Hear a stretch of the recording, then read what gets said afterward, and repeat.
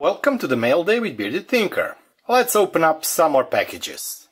We'll start in a couple of seconds.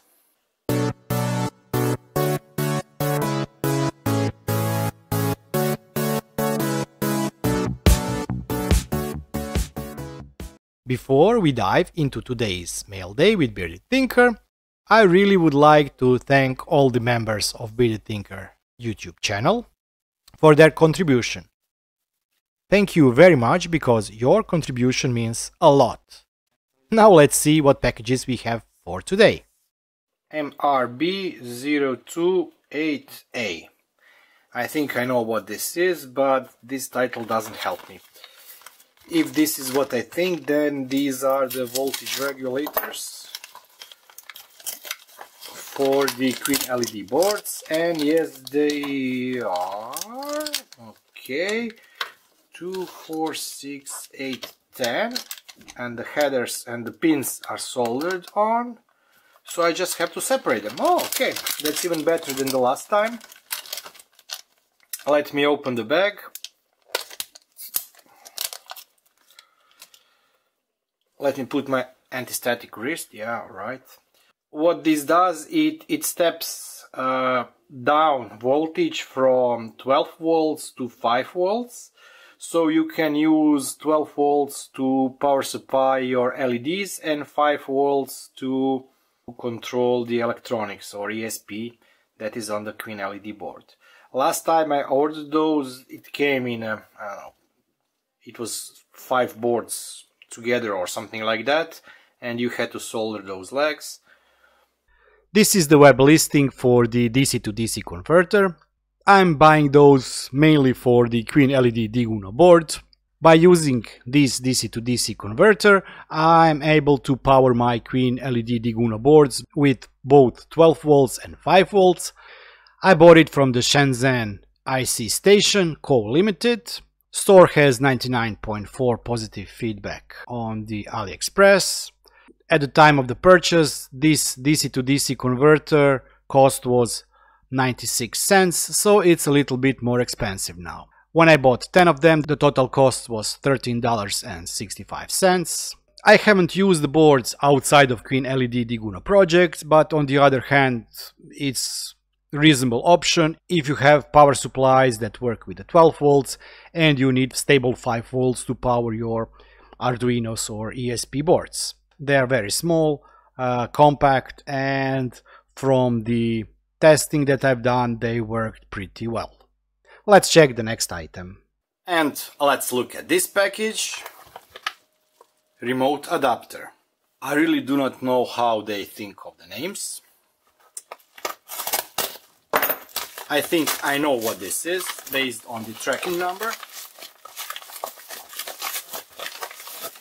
And to be honest, I didn't expect it so soon. But on the other hand, you really want to get this item as soon as possible and not during the winter, because this is...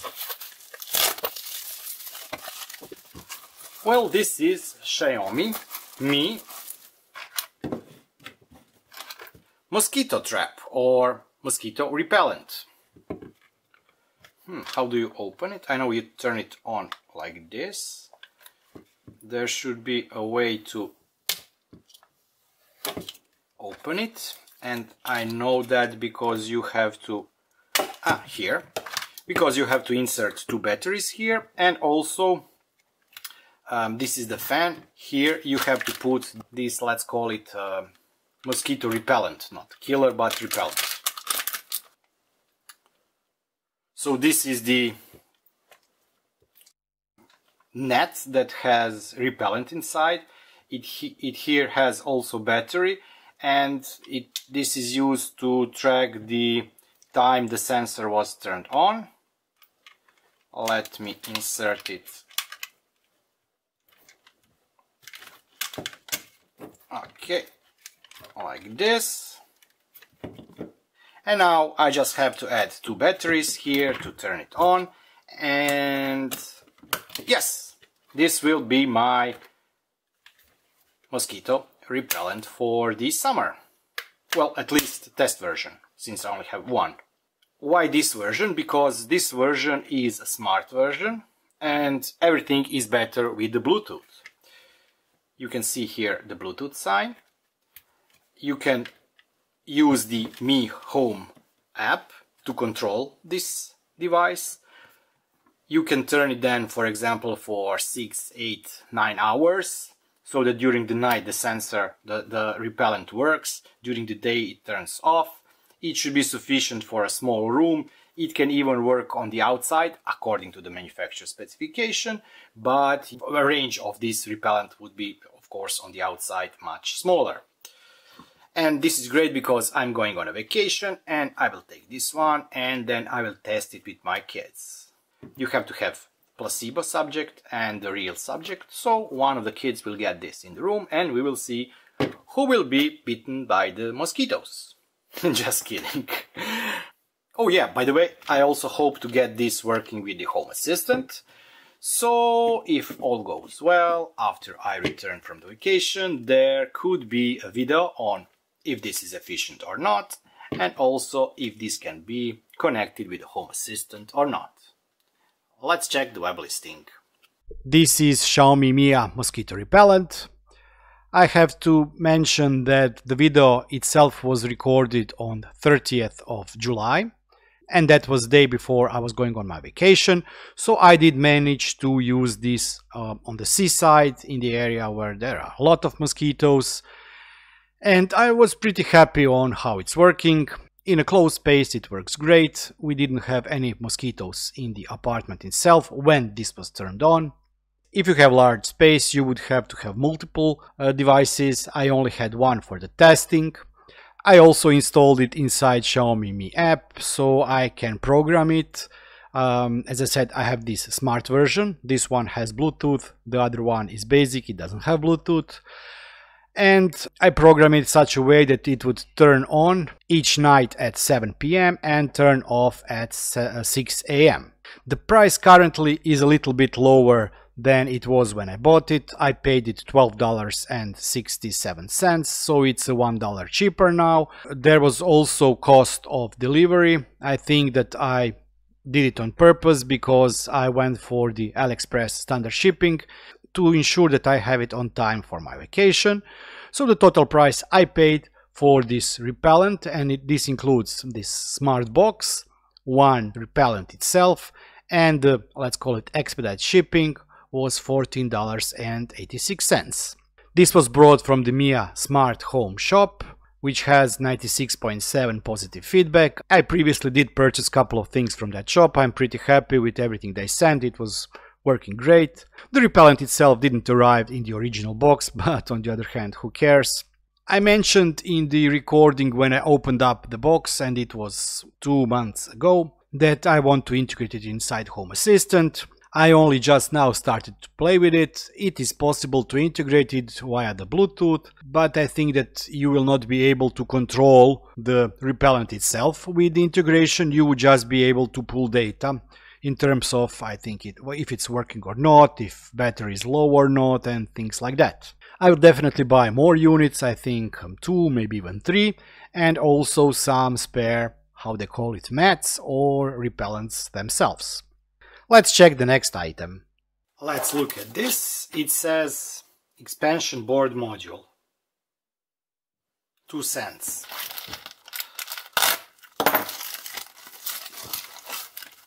Let's check what this is.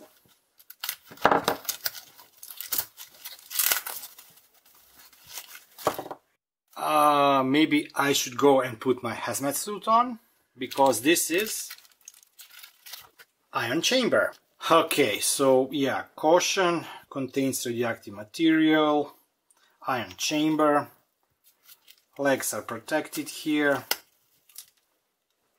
Okay, well, yeah, I have to be quiet because I don't want. What's this? I bought it to test my Geiger-Miller counter. This is the ion chamber. It contains radiation, but it's below anything that can be, let's say, remotely called radioactive or dangerous. So I will be using this if I manage to get this Geiger-Miller counter to test if it's working. Let's check the web listing. This is the web listing from the store where I bought it, and as you can see, currently the item is no longer available there. I'll be posting a couple of links where you can probably find it on AliExpress. The cost of the item, since you cannot see it here, was $1.12, but I paid extra shipping, so total for the item was $5.21 for one of those ion chambers. There is really no need for you to buy this item for the Geiger Miller counter, but as I mentioned in my video, I did have a problem with the kit itself, so I wanted to make sure that the kit itself was working correctly, and in order to do that I wanted to, let's call it like that, provoke more ticks from it, and best way to do it was of course to provide some external ionization. And this was the easiest way for me to be sure to have some kind of ionization, and on the other hand to be sure that ionization itself is not huge or not too big. Yeah, I really do not know what I'll be doing with this ion chamber, since I do not need it anymore. Let's check the next item.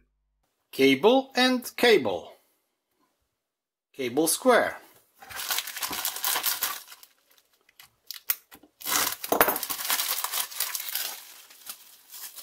And this is cable. So, what this is USB to USB-C cable, magnetic, but this one should support also data transfer. And if you can't guess for what this is for LilyGo, TTGo, HiGrow plant sensor. So what's the general idea? As you know, Pastor did a custom firmware for the board that supports MQTT and nicely works with Home Assistant. He also designed a box, 3D printed box, and in the box there is a place where you can plug this magnetic connector on the board. Since the case then needs to be closed, this is used so you can recharge the board by just, connecting it with the magnetic cable. And I tried to find the same type or the same shape of the connector, but that cable should also support data connection. And why is that? Because if you want to flash a new firmware, you can keep the 3D printed box closed, protecting the board, and you can still use this to program the board with the new firmware. Let's take a closer look. I don't know if you can see it or not. I think it's out of focus. Let me try to focus. Note to self, next time bring glasses. So as you can see, this connector is a little bit different. It has, I think, 4 or 5 rings. Let me switch back to autofocus. It has, it's not helping. It has 4 or 5 rings and a lot of pins, and it enables you not to just recharge the board, but also to reprogram it. This item was bought from Hopelf store. Hopefully this is pronounced like that. The store itself has 96.5 positive feedback. I did bought this cable. I also ordered one additional cable and some more plugs. So I think I now have at least 5 plugs, all Type-C, and 2 cables. Before we go any further with this cable, I want to clarify something. I did manage to burn one USB port on my computer, and also I did manage to burn at the same time one of my TTGrow HiGrow boards, at least the charging part of that board. And the reason was I messed with the connection. These are pretty strong magnets. If you get the plug near the cable, it will automatically connect. But I did print custom 3D case for this, for the TTGrow sensor, to be able to use those plugs. And since I misaligned my box, I was able to forcefully make connection between the cable and the plug, and I think that this resulted in a short with the pins touching something that they shouldn't touch, and I, as I said, burned my report and the board itself. So you have to be very careful on those cables.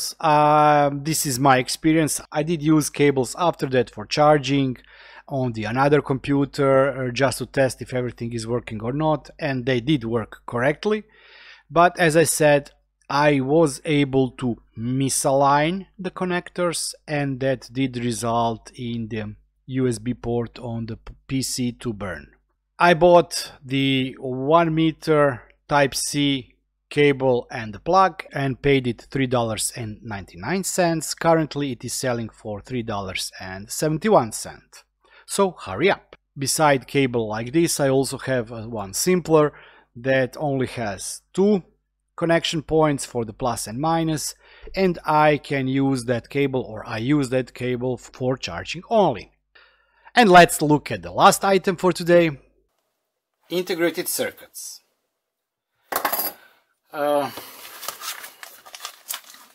This is not what I've been waiting for. How do you like my scissors? 1, 2, 3, 4, 5.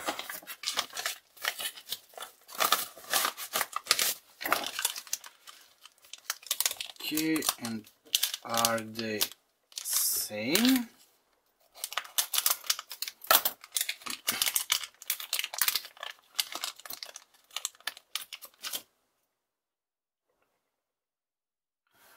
Hopefully I ordered the correct ones.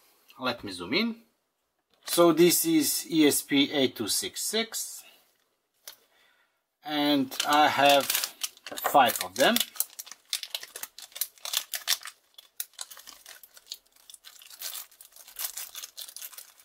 Everything looks okay. Nice shiny D1 minis.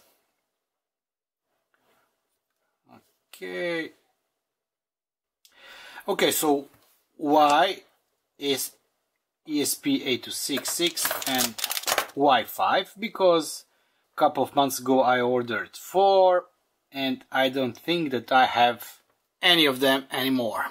Let's check my stock. This is one of my boxes, and here I keep usually sensors and electronic stuff, more or less. So we have here DC to DC converters, logic level shifters, also logic level shifters, PR sensors, gas sensor, buck boost converter. But this part here is important. This one should be filled with the ESP boards. And this is all I have left from the ESP family of boards. So one ESP32 cam, one ESP, let me look like this, ESP12F, let me zoom in. So this is ESP12F. This is the ESP Room 32. So this is the ESP32 board. Only one left. And this will be used to fill this box once again. I still have to order ESP32 boards, so more boards like this. I don't know what I'm doing with them. I don't know if I'm losing them or throwing them away in garbage or whatever, but they just somehow end up missing in action. I do have a couple of, what I have? A Geiger counter, I have a CO2 meter, I have a lightning detector, I have 2 DIY BMS boards. But still, I think in the last year I bought at least 20 of them, and yeah, they just somehow disappear. Okay, let's check the web listing and I'll refill my box. This is the web listing for the ESP8266 boards. Last time in I think it was either the last or the video before that, I showcased one of other packages and included ESP12F boards. Thank you for all the comments about that. Yeah, I know in the meantime, since the recording of the videos and everything, I did use those boards and I did read up on them also. But those here are ESP8266 boards. I bought 5 of them. At the time when I ordered them, the cost of the board was $1.74, so the same as it is currently. For the 5 boards with the shipping, I paid total of $12.91. I still have a couple of those boards left, I think 2 or maybe 3 even. The next project you will be able to see them, I think, will be the MQ4 sensor. This is the gas sensor, and I will be hooking up that sensor to this board and together with the ESP Home, adding them to Home Assistant. The boards themselves are cheap enough. What I usually do when I test the project, even after I stop using that project or archive it, let's call it like that, I leave the boards attached, because you probably are aware of that. When you put something together after a couple of days or weeks of tinkering, when you want to go back to that project half a year or year later, you will probably forget what you connected and why you connected. So leaving those boards hooked up to the modules itself is a great way to not forget what you have done. And also, since the cost of the boards is less than $2, you can always have a bunch of them as a spare and just use the new board for a new project. Those boards were bought from the All Electronics Trading Company. I previously also ordered additional boards like ESP32 Vroom boards, and I think those ESP12F were also from the All Electronics Trading Company. And this is it for this Sunday's Mail Day with BeardedTinker. I hope you find something useful. If you did find something useful or you like this video, please give me a thumbs up, because it means a lot to me.